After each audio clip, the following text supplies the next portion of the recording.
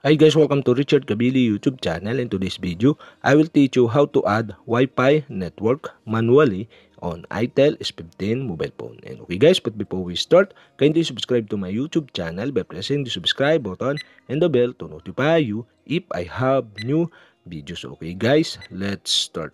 So okay guys, all you have to do is go to setting in your itel S15 mobile phone. In settings, go to network connections. And network and internet or connection, okay, tap the Wi-Fi. And okay guys, you'll have to do is turn on the Wi-Fi by switching on the switch button on the right side. And after that, tap the add network below to add the Wi-Fi network. And okay guys, here, okay, you can see the network name or enter the SSID of your Wi-Fi network, okay.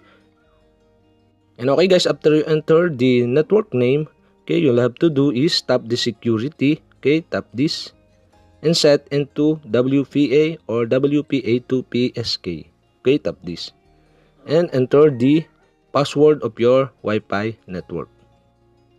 And okay guys, after that, okay, tap the save button.